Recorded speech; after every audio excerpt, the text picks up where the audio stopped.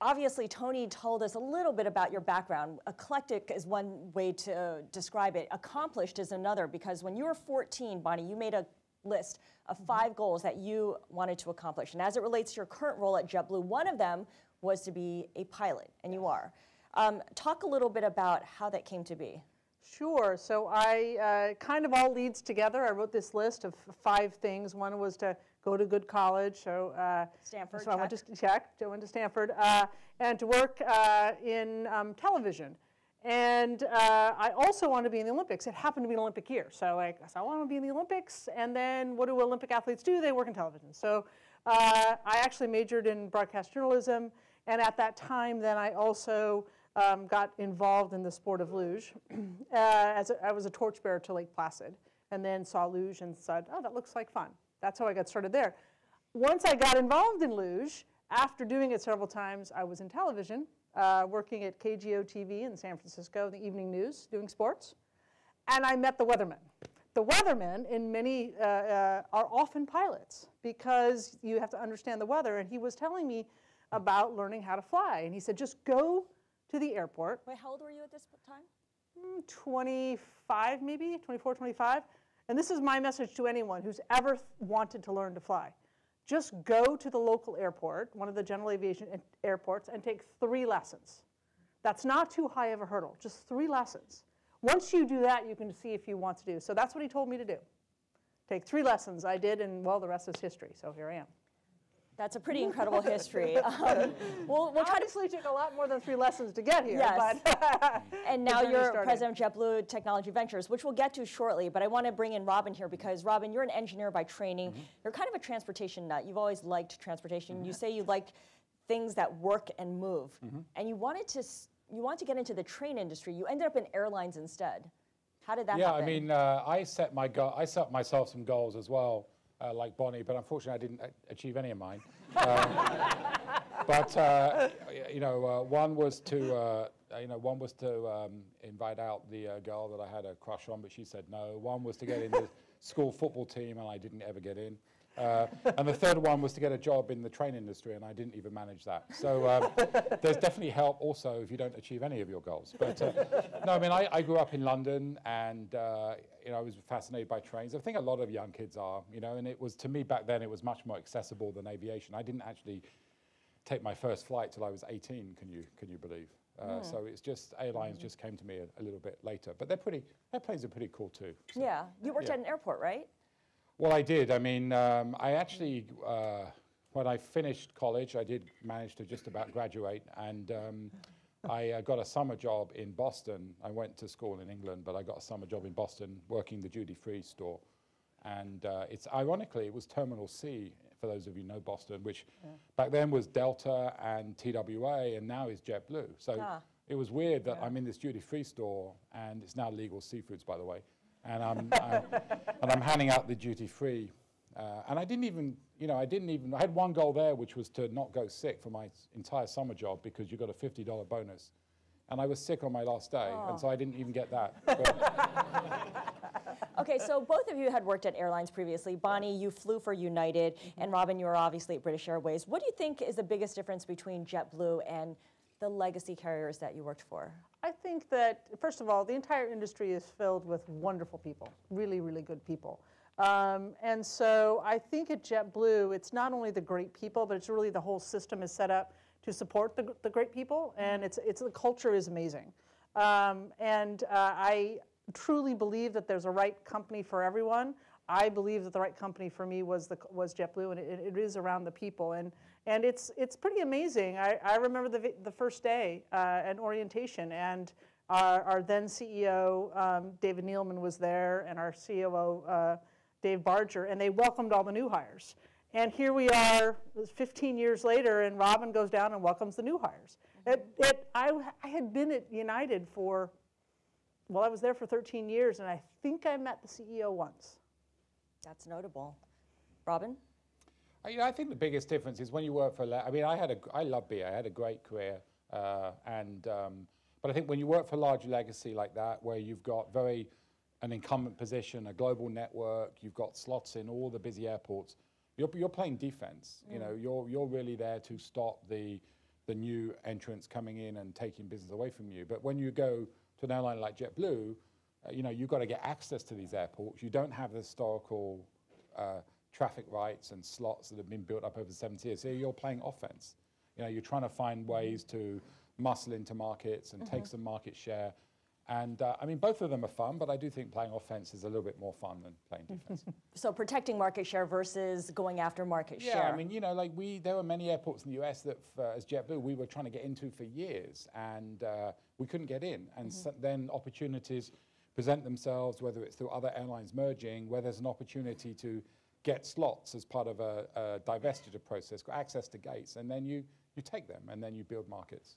So you had told me that innovation is part of the company's DNA, Robin. JetBlue was a startup only 16 years ago. Hard to believe for those who live in New York and kind of view it as one of the stalwart options. In what ways is JetBlue still a startup?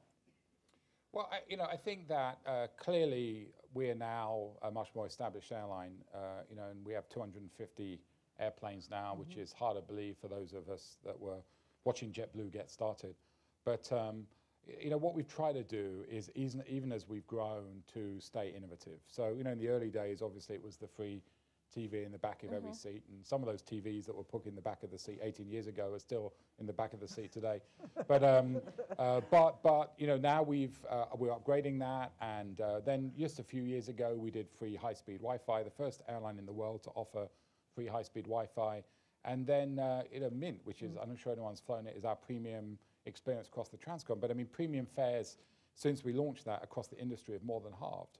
And so, we're always trying to find ways to innovate and be different. And we're going to talk about what Bonny does in a minute, but that's, I think, a great example of something that we kind of, where we really embrace technology. And Bonny, you mentioned this, but you were at JetBlue before Robin came along. You joined the company in 2003. Yes. Robin joined 5 years later. How did JetBlue think about innovation and engagement with technology back then versus now? Compare and contrast. Yeah, I think JetBlue has always been innovative. It's in our core, it's in our DNA, it's how we think. I remember, previously as a pilot, you'd carry your big flight bag on board that had all those manuals on it, and at JetBlue you were given a laptop. So right off the bat, we embraced technology. After 9/11, JetBlue immediately put in cameras, put in armor doors, was the very first one to do that. So very, very safety-minded and very, very innovative-minded right from the very beginning. But I always say, you're only innovative for one point in time, and then innovation moves on. You have to keep up. So it's and especially in the last, say, 10 years.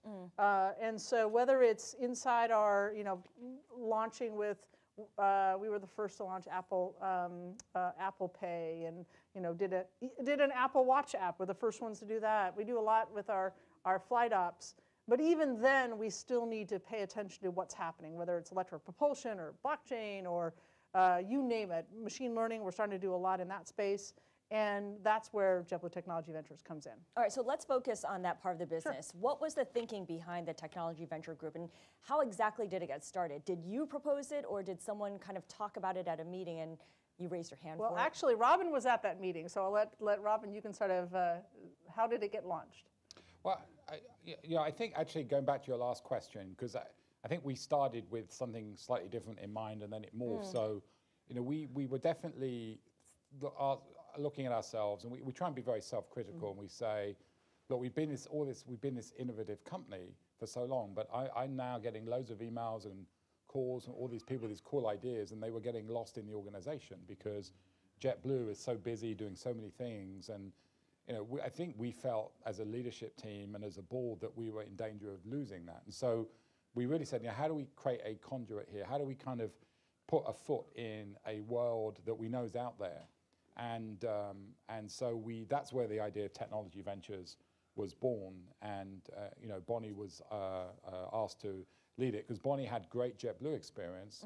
We didn't want to just go and get someone from the VC world who didn't understand us, because my big concern about that is we create this island of Bonny over on the West Coast, detached from the rest of the airline, and it wouldn't work because the airline wouldn't embrace it. And so we wanted a JetBlue insider to lead it. And then Bonny hired a team, which you can talk about, that came from, some of them came from that VC world. And I think it's worked just great. Yeah, so I think really it started with the concept of, we do a lot of innovation internally, but we had to start thinking about innovation from the outside in without shutting down what's already going on internally. So the idea was to be out in Silicon Valley, separate from the airline, so we can move quick and nimble.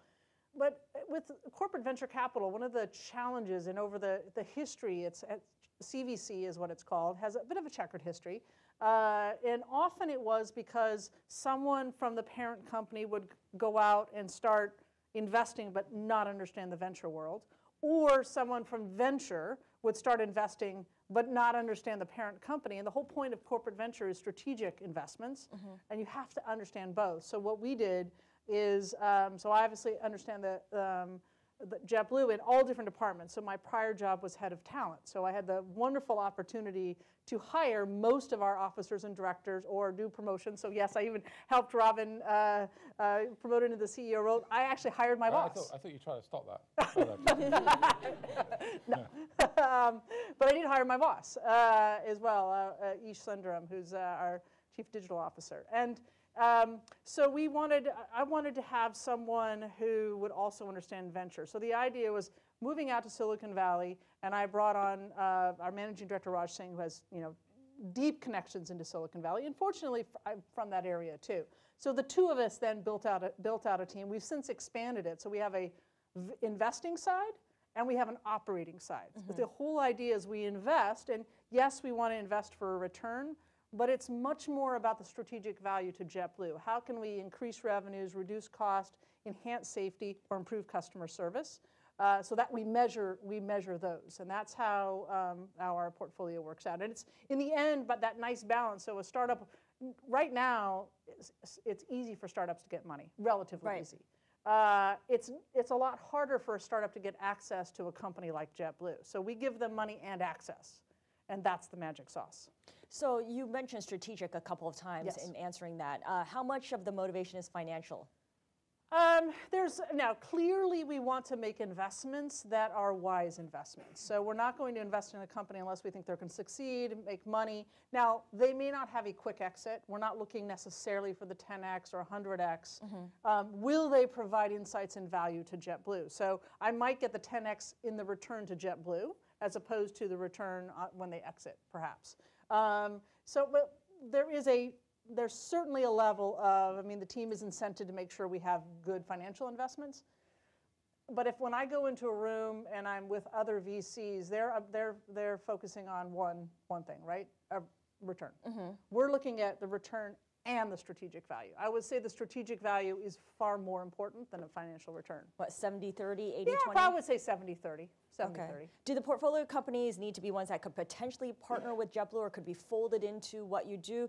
Or do they have to be connected to transportation in any way? Or could it just be a really cool idea that you like? Well, actually, that's a really good question. So we think of we're here to support JetBlue now. So about 40% of our investments are for deployment at JetBlue within the next year or two. About 60% of what JetBlue might be. So the infamous saying, with Wayne Gretzky, we skate not to where the puck is, but where the puck might be, right, in the future. So we're looking at 5-10 years out, and technologies. One of the startups that we worked with early on, they had 6 people. They were coming out of MIT. They had this really cool weather sensing product, but didn't quite know what to do with it. We partner with them. They're now, I think they're already on their Series B. They're deploying across insurance and automobiles and in outdoor sports and such. Real accurate prediction, and the team's quadrupled since then. So what's the name of that company? It's a company called Climacell. I highly encourage. It's unbelievably accurate weather prediction and sensing because they use cell towers. Think of radar. Radar is not all that accurate because it's broad. Think of how many cell towers there are. It turns out there's these smart MIT PhDs that figured out that cell signals attenuate differently depending on the type and intensity of weather. So they can tell you whether or not it's raining in New York. That's what a weather radar. But they can tell if it's raining right here versus raining 1 block away. Okay, Very so it's different. Incredibly localized weather. Very localized, which is important, especially if you think of like the Boston Red Sox use them to determine whether or not is the game to be rained out or not. Okay, and some other companies that are customer-facing that you've integrated into the JetBlue experience. Gladly, you mentioned to me, it's a call center, but more than that. Yeah, so this is an example. So a lot of our startups are in the travel, not just airlines. Okay. So could it serve broadly the travel industry? So an example being Gladly, which is call centers. Now, a lot of industries have call centers, so this is not specific to travel. But when I think and how this came about is our head of customer support, Frankie Littleford, who's a founder, who actually helped us, JetBlue launch voice over IP at-home call centers, the first company to do that. So very innovative 18 years ago. But what's now? What's next? Well, my daughter, who's 20, she doesn't call 1-800 anything. And she certainly doesn't email. And that was the only way you could contact JetBlue. There was a few, we could do some Twitter direct messages, but you couldn't text, web chat, WhatsApp, any of that.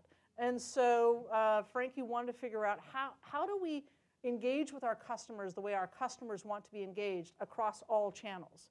And so what we did is we do a 12-week engagement. We call it an innovation sprint. And we talk to a department leader and say, give us a problem that is broad enough that we can find 100 startups that might solve a piece of that problem. And then we whittle it down. And so we did that process with her. We had, I think it was 98 startups, and it came out on the end with a company called Gladly, which is an omni-channel communication platform.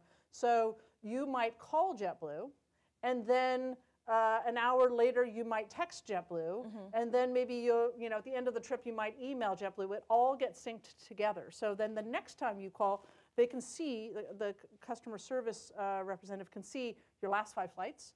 Were they delayed? Were they not? They can figure out why you were calling before you even call. It's all streamlined. It's all streamlined together for that 360 view, and that was not possible before. We were the launch customer, and this is the beauty. So we invested. We then are the launch customer, so we can co-innovate the platform. Then they get to use JetBlue's name to go sell their product elsewhere, and we get upside on the equity. It's a wonderful thing. It's a virtuous circle, basically. Yes. Robin, talk a little bit about cybersecurity, because you're investing in that too, and you're currently a customer of one of these companies that you're investing in. So talk about how that works.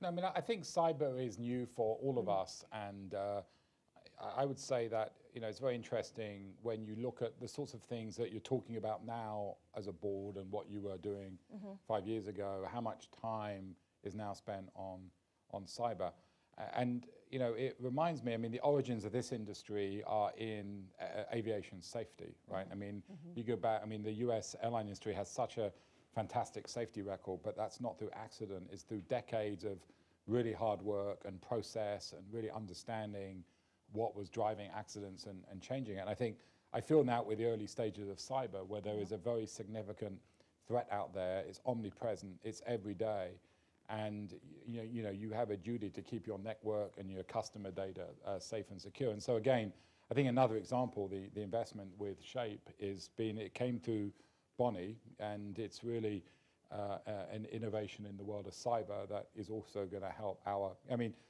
just like aviation safety, cyber is a series of defenses, and there's no one level of defense that protects you. It's that sort of system of defenses that protect you, and so Shape slots into that. Yeah, so I think this is another example of, do we invest in startups in aviation? No. Travel, yes.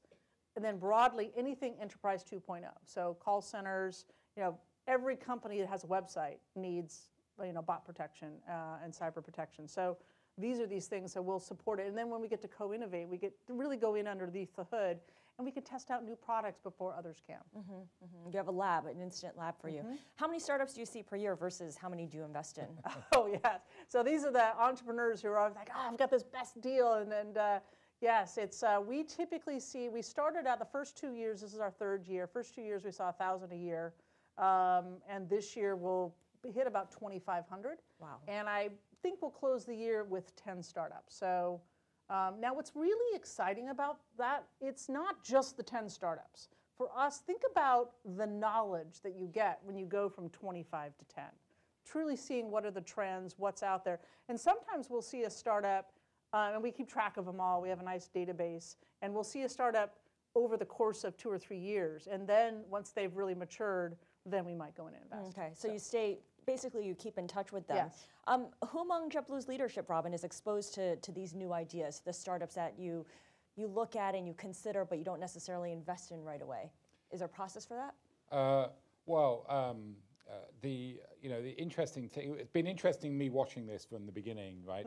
So putting Bonny in place, getting the team set up, and there were, I'd say definitely leaders in JetBlue, as there would be in any company, who embraced that from the beginning.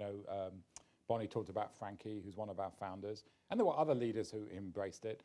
And I think others were like more on the sidelines, like, I'm not really sure, if this is now we have the opposite issue. Now we have more leaders going to Bonny saying, we have these business challenges. How can you help me drive step change in my business, whether it's, lowering costs, enhancing revenue, improving safety, improving service.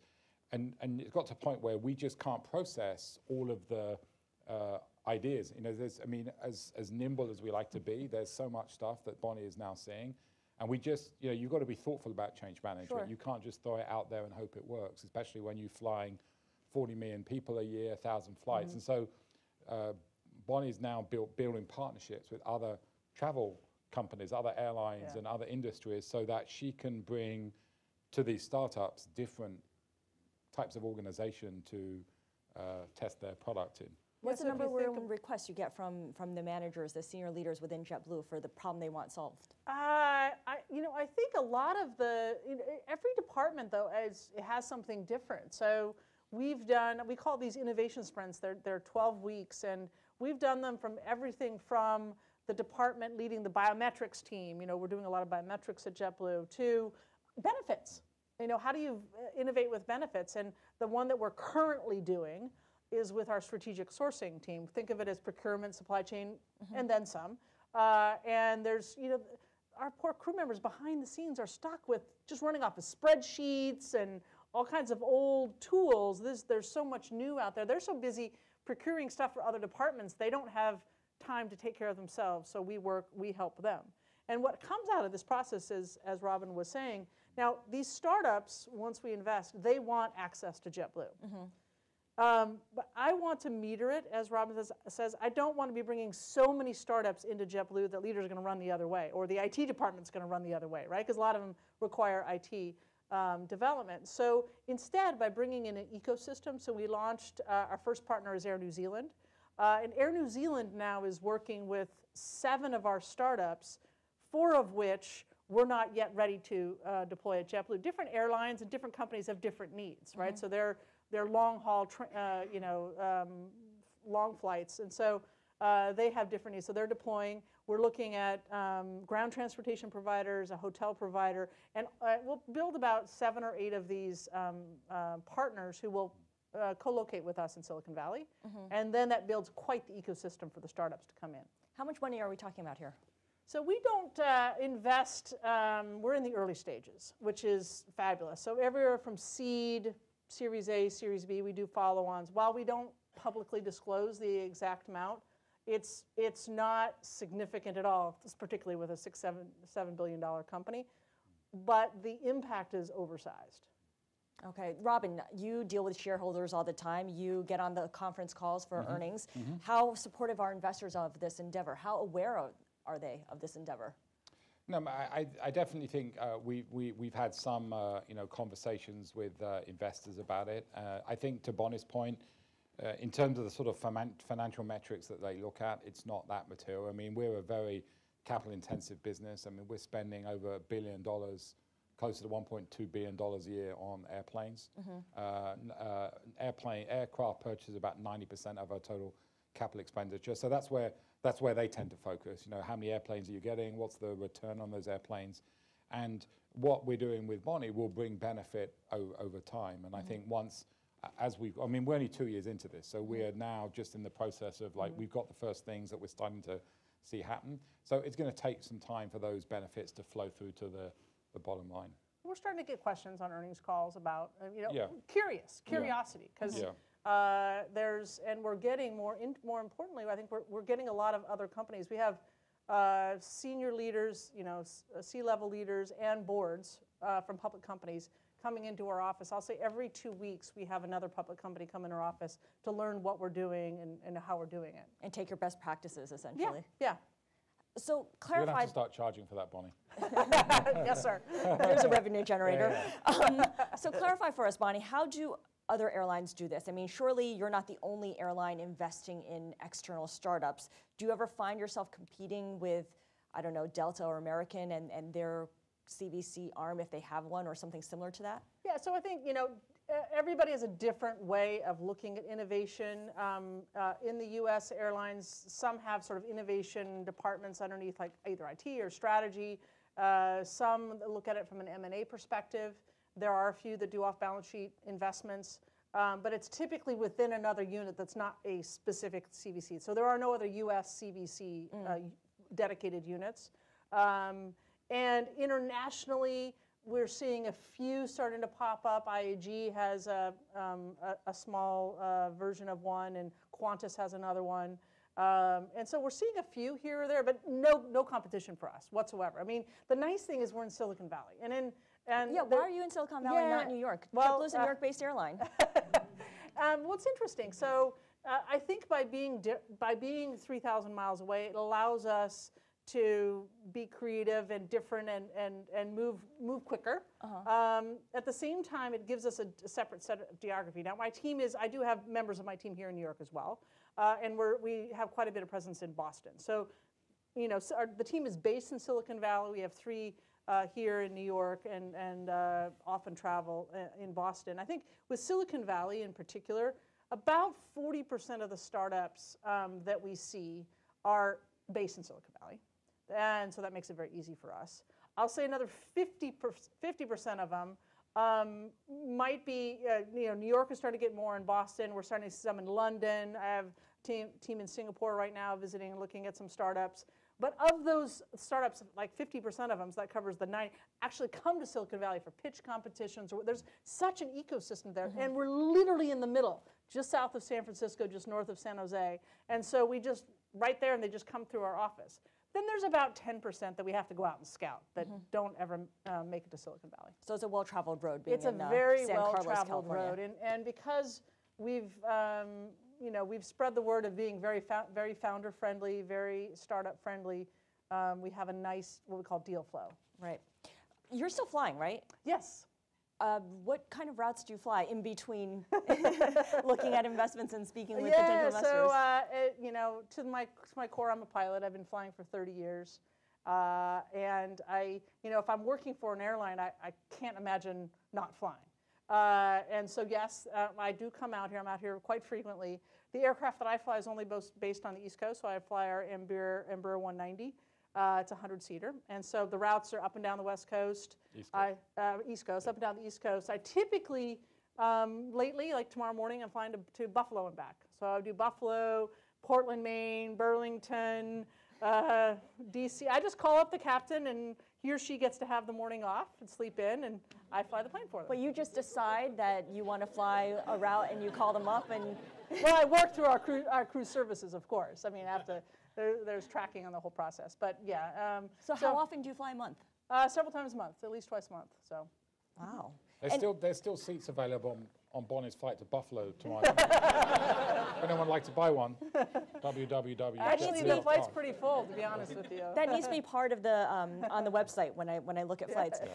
So you've seen some of these startup ideas integrated into the flying experience as well, then? Yes, and one of them. In fact, it's fascinating. We have a fellow on the flight operations team who works very, very closely with all of our technology business partners, particularly with Apple, and he's an active pilot as well. And we found a startup recently. In fact, it's Climacell, and they can predict in-flight turbulence. And so he can then take it on his iPad and test these things out on his own. So we work very, very closely with the flight. In the end of the day, turbulence is something our in-flight crew members can have injuries with or turbulence. Is something we're very, very, very passionate about. How can we reduce this, particularly with clear air turbulence? You can't see it coming, and so we're very focused. We have a huge focus on the safety side of things. Okay, so working with our flight ops department. These are potential problems that need solutions. Is there a startup that you would want to invest in but have yet to get an actual pitch on, an idea that you're just looking for, and if there's an entrepreneur out there who has the right pitch, you'll listen to it? Well, it's funny. Rob and I were just talking about this earlier today. You know, I'm a huge believer of where blockchain will go, but blockchain is a platform, just like the internet is a platform. Until you have the applications of it, and cryptocurrency, of course, is an application of blockchain, and that isn't an area we're looking at, but we're very much looking for, and we've met lots of startups, but haven't found the right one, that is building a true application use of the blockchain that will be viable and useful for us, whether it's customer facing or behind the scenes. And so 2019, bound and determined to find a blockchain startup that we can actually work with at JetBlue. So if there's any startups out there that have a startup that you believe truly can transform some aspect of our business, reach out to us. Robin, how do you see the technology ventures changing over time in 5 years, in 10 years, so that it'll generate a material benefit for your shareholders? Well, I think, you know, I think for the next couple of years, we're very focused on how do we run a better airline, which definitely shareholders will start to see. But we also launched this year a company called, a sister company called JetBlue Travel Products.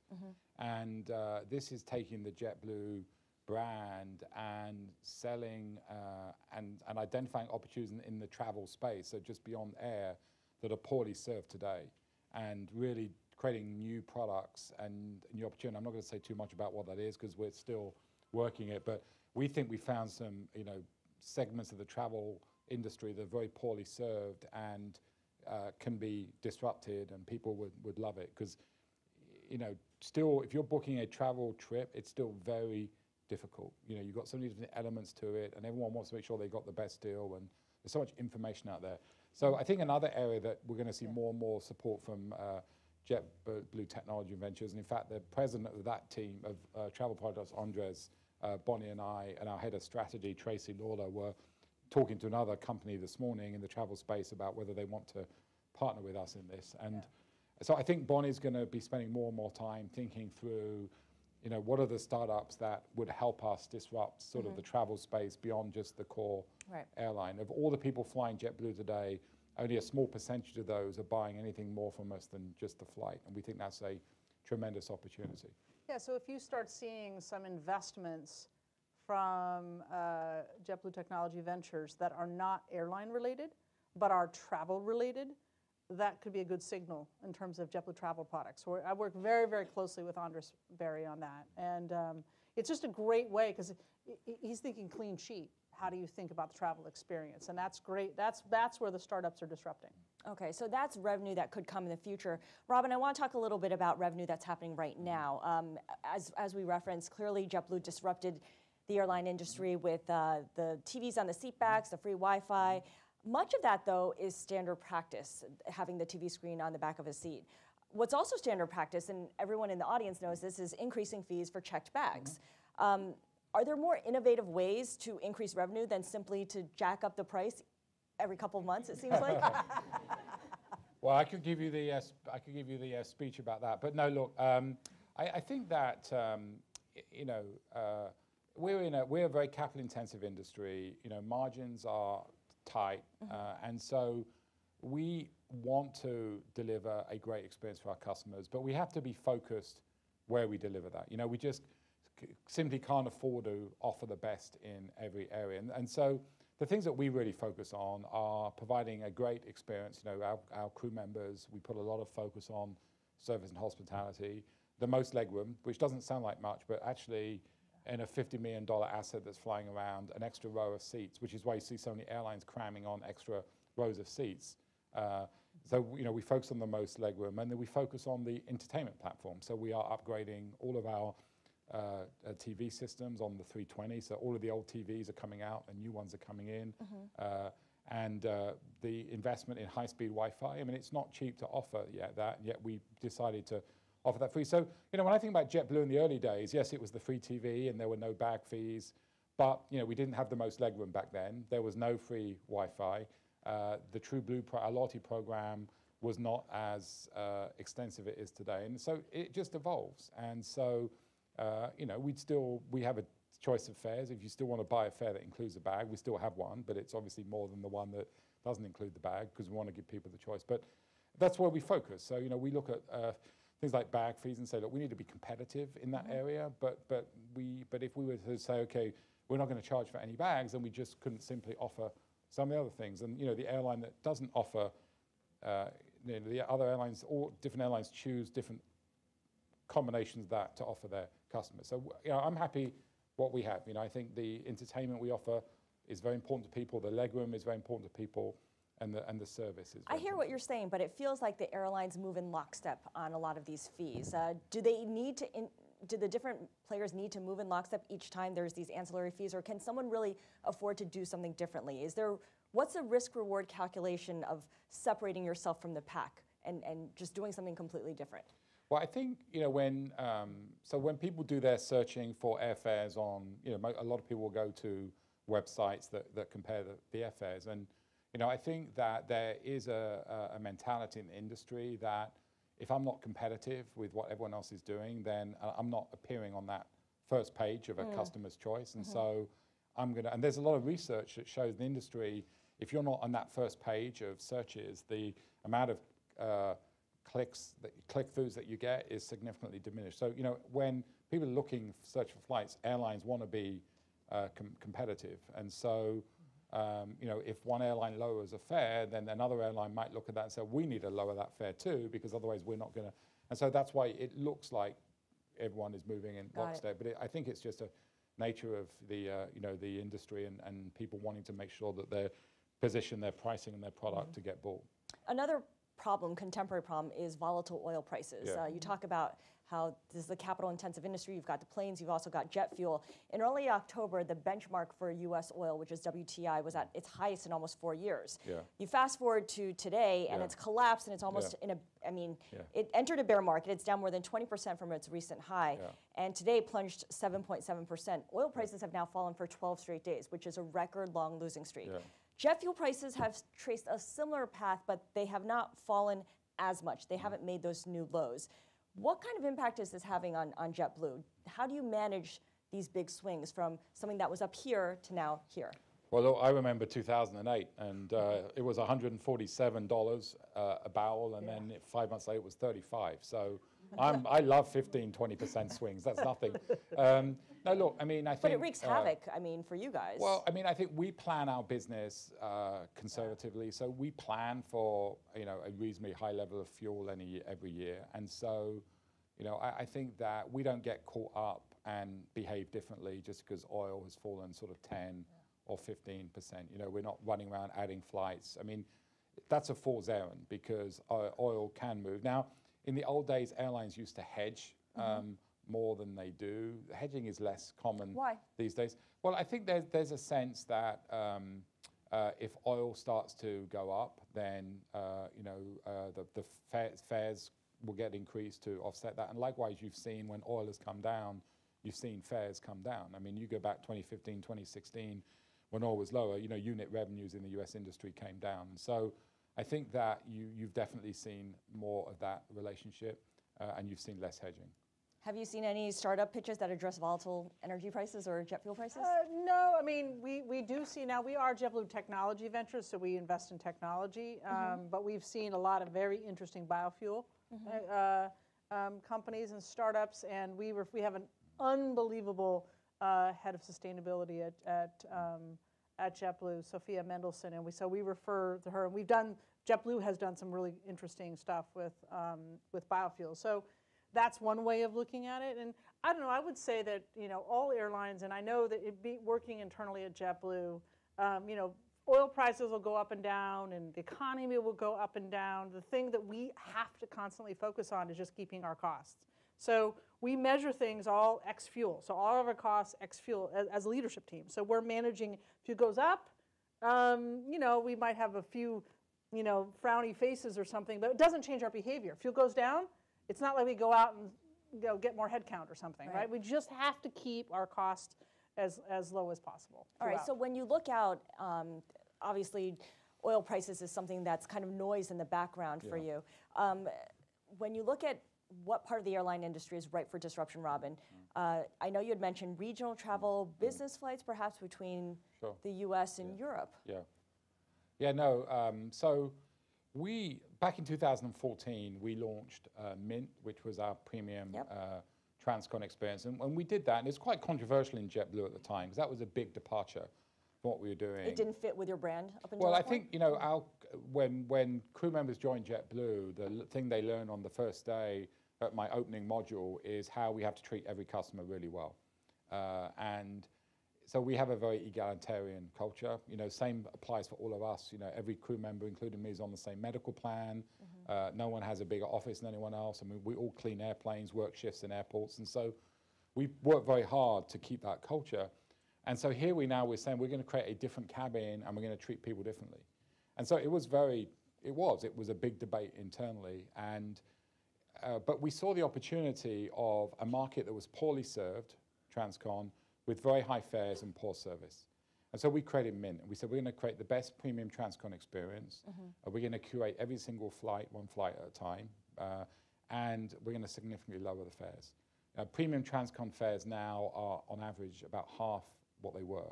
So we talk about, fares going up and bag fees. There's also examples of where fares have come down and fares have come down a lot. When we look to Europe, we see a potential opportunity because fares to Europe to fly in these premium cabins, business class, are obscenely high. And so we see an opportunity to come in and, again, build a better product and at a much lower fare and stimulate the opportunity for people to fly in a premium cabin across to Europe. But all this takes time to plan for and to execute. It doesn't happen tomorrow. And at the same time, a lot of people are saying the economy's peaking, the US is growing faster than other countries. Do you worry that the lead time to get your efforts in place will coincide with some kind of slowdown? No, I mean, actually, what we found back in 2008, 2009 was that we did better than compared to other airlines because during times of an economic downturn, there is people look to retreat to value. They want to take a product that has the lowest fare. And so we actually feel that what we're building will be very resilient to the economy, whatever stage that we're in. I'll build on the regional travel piece for a second, too. So, one of the questions, if you just kind of take a macro step and you step back, and if you were on the board of a hotel company or an automobile company or taxi company back in 2009, you heard about this company, Airbnb or Uber or Lyft, and you thought they were just crazy. And now that's completely disrupted the hospitality industry and the automobile industry. And so one of the thesis or one of the mandates we had is what's going to happen to the airline industry, say 50 years from now? Will airlines still exist? And so you'll have to ask me in 50 years if I'm right, but I do believe, yes, you will still be going to New York to fly on a JetBlue flight to San Francisco or wherever, but for very short haul. Regional travel, so think of the regional airlines, so the sort of express carriers, if you will. They're flying fewer and fewer aircraft to fewer and fewer airports, and consolidation is happening where there's 5,000 airports in the country and only 160 have service. So and now there's more and more congestion at those airports. So people are starting to book away from airports, if you will, thinking of buses or autonomous cars. Well, we do believe that electric propulsion is going to have an impact. So think of the air taxi, so electric vertical takeoff and landing vehicles. We're also already starting to see marketplaces for corporate charter aircraft because they're very underutilized. We utilize our aircraft at 11, 12 hours a day, and the corporate aircraft around 1 hour a day. So it's sitting on the tarmac most of the time. Sitting on the tarmac most of the time, so underutilized. So there's marketplace opportunities, and then there's also entire new types of vehicles, the air taxis. Not flying cars. I mean, flying cars are things where they drive on the road and then fly.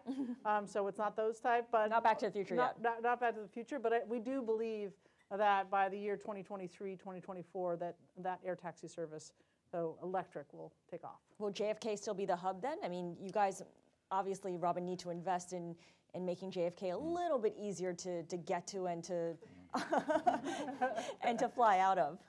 Now you're telling me, I mean, to go from my house to JFK is 4 trains. No, I mean, actually, we're now, it was announced that we're in exclusive lease negotiations with the Port Authority here in New York to build a new terminal. So we're going to keep our Terminal 5 and we're going to build next to it where the old JetBlue terminal was, and then over where the BA British Airways terminal is now. So it's going to create a really amazing world-class facility. And then, we continue to push for better access to JFK. I mean, it is crazy that we're in New York and we don't have a single seat ride into Manhattan. And it's not easy to do, but if there's will and there is alignment amongst all the different agencies and different interest groups, we can get it done. That has the ability to transform JFK. If you can get to JFK and do a one-stop train ride into Manhattan, then that would be disruption. Yeah, so we are big supporters of that. We continue to push that, and hopefully we can convince everyone in here to help us do that too. Bonnie, let's go back to the 5 goals that you had Sure. when you were 14. You mentioned a good school, you mentioned the Olympics, check, TV commentator, pilot. Number 5 is still not yet complete. That was to build a log cabin. Yes, Where are you on have that? something to do in retirement. Yes, probably the biggest hurdle there is to convince my husband. He says, "Oh no, it's not efficient or whatever," and we'll build that log cabin. We will. Oh, yeah. He's building it. So yeah,